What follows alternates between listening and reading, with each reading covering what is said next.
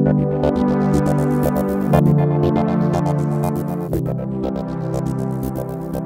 it. Okay. They're very finicky.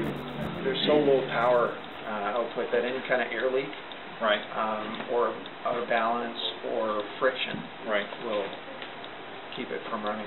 Interesting. Okay. What material did you use for the transparent, like? Two plates here will run at different temperatures. The water in the cup is going to warm up the bottom plate. The piston inside the big plexi cylinder is styrofoam, and it's not sealed on the edges of the cylinder. It's just a displacer. So as it goes up, all the air moves around it to the lower part of the cylinder. It gets in contact with the warm plate and expands. There's a small power cylinder here, which is kind of a misnomer because it doesn't make much power. It is directly ported into the big cylinder.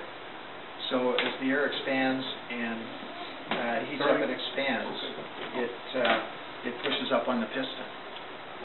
As the piston goes through its cycle, the displacer moves 90 degrees ahead of it. Now, is it self-starting? No. Okay. This is water from our coffee maker. It's not the hottest kind of water. It'll take a minute for the plate to warm up enough that the heat transfers. When the displacer moves to the bottom, the air is in contact with the cool plate. It shrinks, atmospheric pressure pushes down on that piston.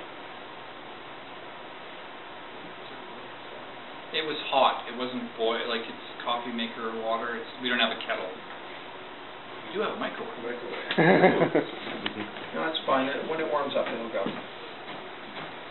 So the piston doesn't need to be sealed within the cylinder?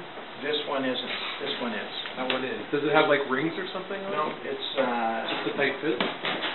it's actually a lot looser fit than you'd suspect. It's made of Delrin. Oh, okay. So it's very low friction.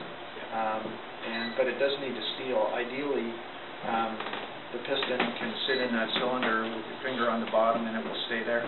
When you take your finger out, it will fall through. It's got some super hot water. It's going now.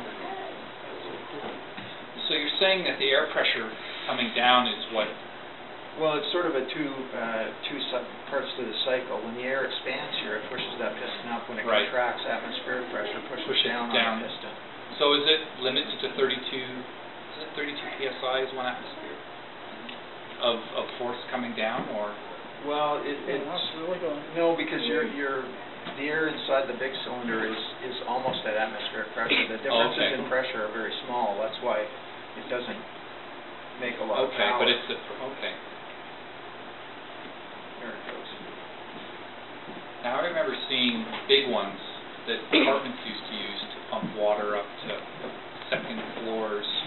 I've seen, the only big ones I've seen are pictures of stuff made in the late 1800s for pumping water, and they were huge, but they would just run them with a wood fire.